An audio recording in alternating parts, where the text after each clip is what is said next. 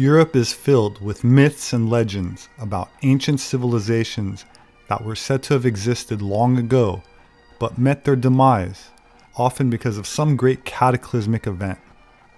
The most obvious example is the story of Atlantis, made famous by Plato, but a term that existed before Plato's time, as it was also used by Herodotus. Other legends speak of inhabited regions to the north, such as Hyperborea, which allegedly was populated by a race of giants who lived beyond the north wind. We find similar stories of giants and cataclysms all over the world, even mirrored in parts of the Bible. There seems to be endless debate about whether these stories are based in truth or merely allegory. As early as the 12th century, the Irish believed in the existence of a strange island that could be viewed along the west coast of Ireland once every 7 years. There was an oral tradition of telling stories about an island in a fog bank or a floating island that would disappear when people approached it. Later, the stories were printed in books about Irish folklore. The text you're looking at is a chapter from a book titled Irish Wonders, published in 1888. It includes tales about ghosts, giants, demons, leprechauns, banshees, fairies, witches, old maids, and other marvels of the Emerald Isle. It's a story about an enchanted island that was allegedly visible to inhabitants of County Cork on July 7, 1878. The island vanished and would later appear periodically off the west coast of Ireland. There continues to be widespread interest in the mythological island. The name Hy-Brasil originated from Celtic mythology. According to Irish folklore, an island named Hy-Brasil was visible from the west coast of Ireland for only one day every 7 years. The rest of the time it was obscured by fog. Irish poet Gerald Griffin describes it like this: "On the ocean that hollows the rocks where ye dwell, a shadowy land has appeared, as they tell.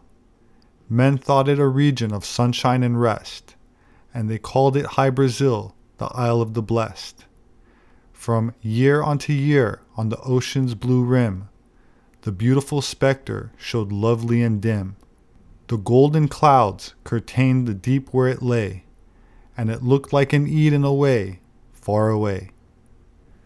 An island named Breasal was shown on maps of the Atlantic Ocean for centuries, with the earliest being a chart by Spanish cartographer Angelino Dolcert in 1325. Venetian cartographer Andrea Bianco placed an island named Insula de Breasal on a chart in 1436. Most mainstream historians believe that mapmakers placed the Phantom Island on their charts after hearing rumors about its existence. But since many failed expeditions were launched to find the island, they have concluded that the island never existed. Although it was never found, Breasal Island continued to appear on maps until at least 1873. This is a detail from a map created by Spanish cartographer Diego Gutierrez in 1562. The island is named Isola de Breasal. It is located southwest of Ireland and east of the sea monster. This map is published in 1570 by Abraham Ortielis. An island named Breasal is shown west of Central Ireland. It's situated right under the image of Europa, after whom the continent of Europe is named, sitting on a bull. In Greek mythology, Europa was the mother of King Minos of Crete and a Phoenician princess from the Phoenician port city of Tyre, which is in modern-day Lebanon. Incidentally, according to the Bible, King Hiram of Tyre helped King Solomon build the temple in Jerusalem. The Hiram Abiff myth is also used in secret Freemason initiations. In Homer's Iliad, dated to around 8th century BC, Europa is kidnapped by Zeus, who decided to seduce or rape her. In Greek mythology, there doesn't seem to be much of a difference. He transformed himself into a tame white bull and mixed in with her father's herds. While Europa and her helpers were gathering flowers, she saw the bull, caressed his flanks, and eventually got onto his back. Zeus took that opportunity and ran to the sea and swam, with her on his back, to the island of Crete. He then revealed his true identity, and Europa became the first queen of Crete. Zeus later recreated the shape of the white bull in the stars, which is now known as the constellation Taurus. It's interesting that cave art attributed to Cro-Magnon, created during the Pleistocene, or Ice Age, also seems to depict astrological scenes with a bull representing the constellation of Taurus and the Pleiades right behind it on its back, which I write about in one of my books and will cover in a future video. That said, according to Herodotus, Europa was kidnapped by Greeks who were seeking to avenge the kidnapping of one of their princesses from the Peloponnese, a region of Greece that was ruled by the Spartans. Her name was Io, one of the mortal lovers of Zeus, an ancestor of many kings and heroes such as Perseus and Heracles, and astronomers even named a moon of Jupiter after her in 1614. Of course, Europa is also a moon of Jupiter, and Jupiter is the Roman name for Zeus. The ancients connected Io with our own moon, and in the Prometheus myth, she refers to herself as the Horned Virgin. Zeus also lusted after her, and she initially rejected his advances, so in some versions of the myth, he turned her into a cow. While these stories allude to astrotheology, they're also part of the ancient mystery schools, which have to do with harnessing and transmutation of romantic energy from a raw form into a more refined form of energy known as prana, chi, ki, or vril. This can be said for any ancient myth that involves horns. In the ancient mystery schools, it's really about converting lust and animal desires into spiritual life force and enlightenment. Back to Hy-Brasil. And here's a detail from a nautical chart made in 1630 by Portuguese cartographer João Teixeira Albornoz. The island is shown with a circular shape in the lower left corner. It's divided in half by a river and named do Breasal. As maritime traffic increased, cartographers began to doubt the existence of Breasal Island. This image is a detail from a map that was published in 1753 by British cartographer Thomas Jeffries. The island is shown southwest of Ireland as the imaginary Isle of Breasal. Hy-Brasil was sometimes identified as a rock. Here is a detail of a map that was published in 1769 by French cartographer Guillaume de l'Isle. The island is named Rocker de Breasal, meaning Breasal Rock. It is located beneath the lower left side of the title cartouche. Some believe the name Breasal stems from a Celtic word bres, meaning to bless, and that the island was named Hy-Brasil, or Island of the Blessed. It is not, however, the only use of Breasal to donate an Atlantic island.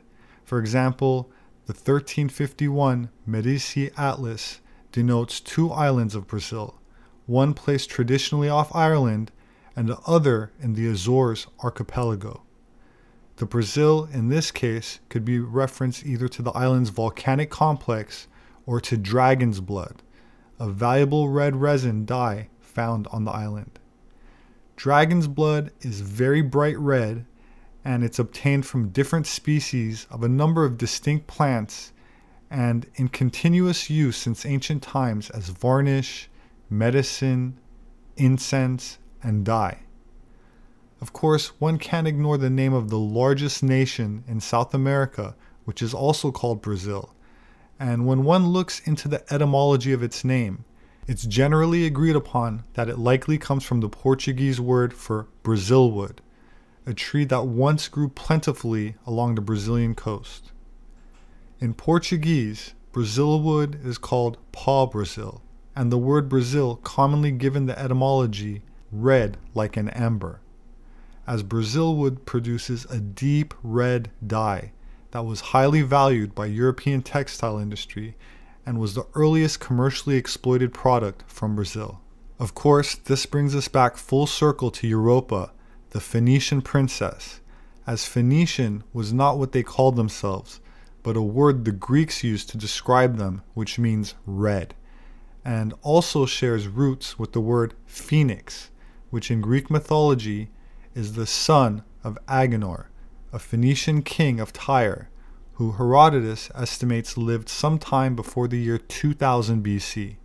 According to Greek mythology, Agenor was born in Memphis of Egypt to Poseidon and Libya, and he had a twin brother named Belus. Belus remained in Egypt and reigned over Egypt, while Agenor departed to Phoenicia and reigned there. It's interesting to note that the ancient Egyptians, the ancient Phoenicians, and the ancient Minoans, which is the civilization that inhabited Crete, where Europa was allegedly taken to, were all depicted in ancient art as having painted the skin of their men red.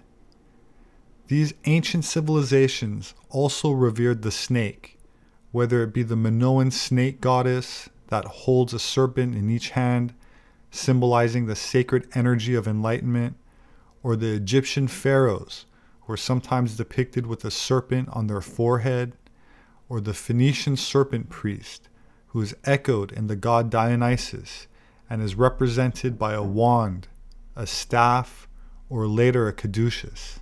We know the Phoenicians would sail to northern Europe to obtain tin, which they mixed with copper to create bronze. There are many examples of customs linking the Celtic Druids with the Phoenicians. While I can't mention many of them here because they involve ritualistic rites which are censored on this platform, including sacrifice, I can mention that the Druids were also known to be associated with serpent symbology, and it's this same symbolism that comes down to us in the story of St. Patrick, who rid Ireland of snakes, even though Ireland has never been known to have any snakes on it during the entire Holocene. There should be a link in the description to a video I made on the subject, where I call the serpent people the generic term pagan, and I said I would make a future video elaborating on their identity. In 1772, General Charles Vallancey, a leading Irish scholar of the day, published his famous work, Essay on the Antiquity of the Irish Language. In his opening remarks, he states, "On a collation of the Irish with the Celtic, Punic, and Phoenician languages, the strongest affinity will appear. It may therefore be deemed a Punic-Celtic compound. From the Canaanite proceeded the Phoenician, from the Phoenician, Carthaginian, or Punic was derived from Aeolian, Dorian, and Etruscan, and from these was formed the Latin. Of the Roman Saxon capital letters, the Irish use but 3. All the others bear a great resemblance to the primitive Canaanite and Phoenician." The division of time into a 7-day week was practiced by Irish Celts, identical to the Phoenicians. Keep in mind the Egyptians had a 10-day week, the Romans and Etruscans had an 8-day week, the Maya had 2 week lengths of 13 days and 20 days, so the number 7 is noteworthy, especially since the Hy-Brasil legend states it is only visible 1 day every 7 years. Irish history records 3 main waves of colonization to that isle in ancient times, but there were likely more, and they probably went back to a time predating many of the myths themselves. The Maritime Archaic, or Red Paint people, were a North American culture complex along the coast of Newfoundland, the Canadian Maritimes, and northern New England, which began in approximately 7000 BC, over 9,000 years ago. The culture consisted of sea mammal hunters in the subarctic who used wooden boats and engaged in long-distance trade from northern Europe to Canada and the eastern US as far south as Maine. Their civilization lasted until the time of Columbus, but high susceptibility to Eurasian diseases and European persecution pushed them inland and away from the fish and marine mammals that had been a staple of their diet. They disappeared in the 1800s as a distinct tribe, but were recognizable by the red ochre used on their burial sites and red paint applied to their skin, which is where the term redskins comes from. Archaeogenetic research in 2017 established that the Maritime Archaic, or red paint people, had nothing in common with the Inuit or other indigenous tribes who later inhabited the same area.